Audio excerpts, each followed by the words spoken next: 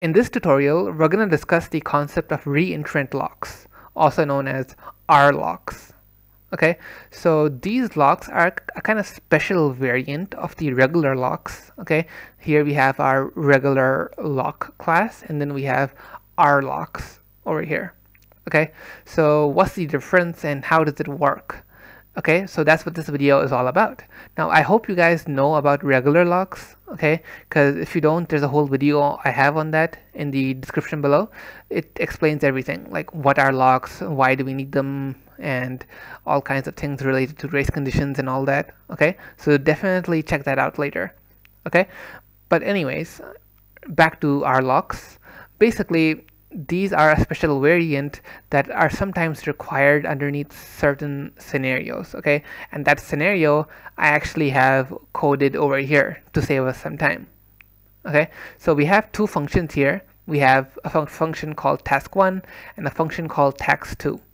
On the surface, they both look fairly normal. They look like two separate functions which attempt to acquire a lock. Once they acquire it, they perform an operation, then they let go of the lock. It seems pretty normal thread lock stuff. Okay, task 1 does the same thing. But you notice one slightly weird addition. There's a function called to task 2 inside task 1. Okay, now let me just explain what's going on here. Task 1 is acquiring this lock object, okay, and once it acquires it, it calls task 2. And then task 2 attempts to acquire the same lock. Okay, they're all attempting to acquire this lock object we have over here. Okay, now this is the problem, right? Because a lock can only be acquired once. Okay, now normally what would happen is that task 2 is going to wait for the lock, right?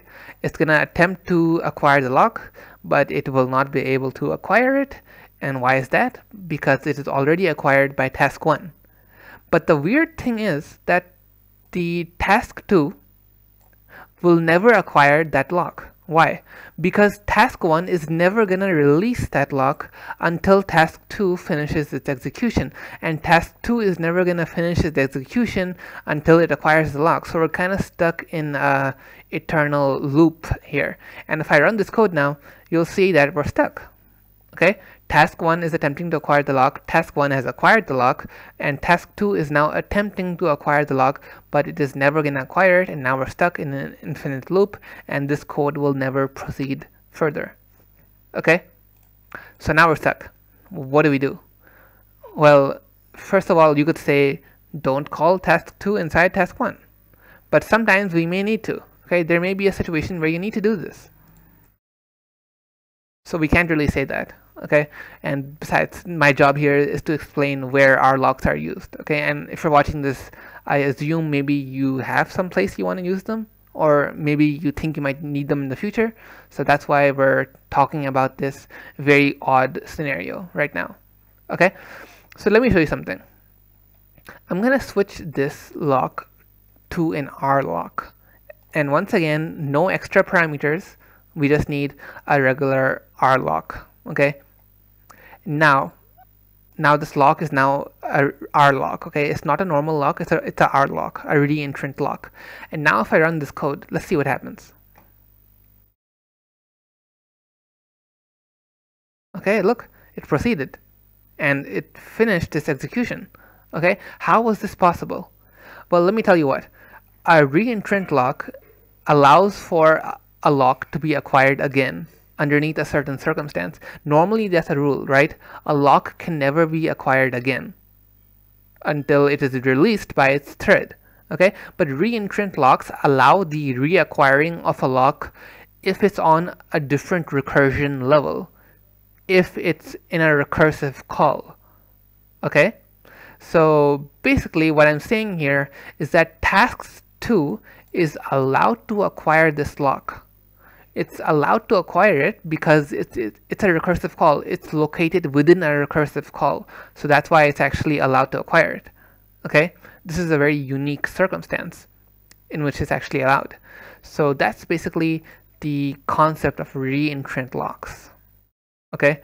Now, it's important to remember a few things here. Task 2, okay, when it releases its lock, only then can task 2 actually proceed, because until it releases its lock and finishes its execution, task 1 is never going to proceed. And we can see this from the output here.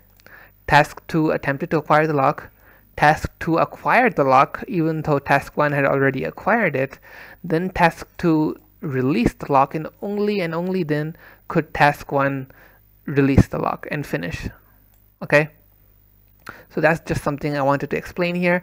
And there's one more thing I'm going to do just to cement this concept with you guys, is to create a task 3.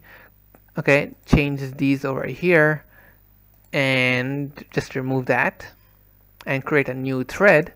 Okay, call this thread thread 2, and then duplicate everything for thread 2.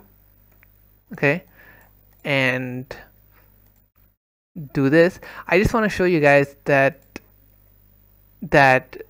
an RLock is still a regular lock. Okay, I just want to show it to you guys that task 3 will not be able to acquire the lock until task 1 is done with it. Okay, just watch the output.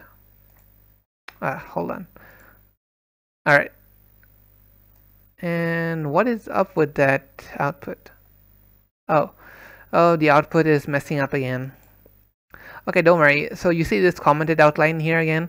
This is actually very common with print statements when you're dealing with multiple threads and they're writing to the console at the same time. This can actually happen, so just use this version of the print statement instead. Okay, it'll make sure everything prints out just fine. Okay, so here we go. Watch. Alright, so let's take a look at the output here. So first we have task 1, it's attempting to acquire it.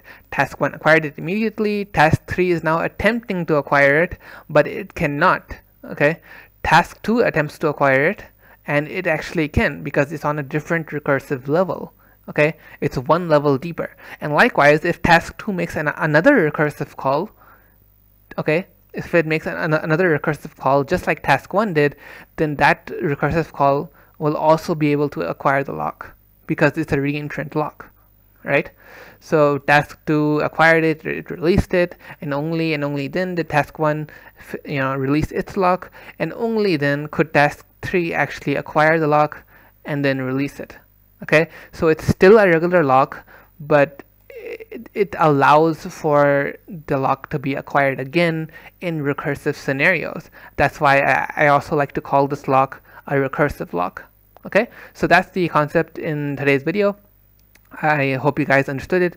I hope you guys enjoyed the video. If you do, then leave a like, leave a comment, let me know what you thought, and do subscribe to the channel, because we have a lot more thread and lock related content coming out. We have one video on file lock that I have yet to make, so that's going to be a pretty interesting concept as well. Okay, so yeah, see you guys in a later video. Bye then.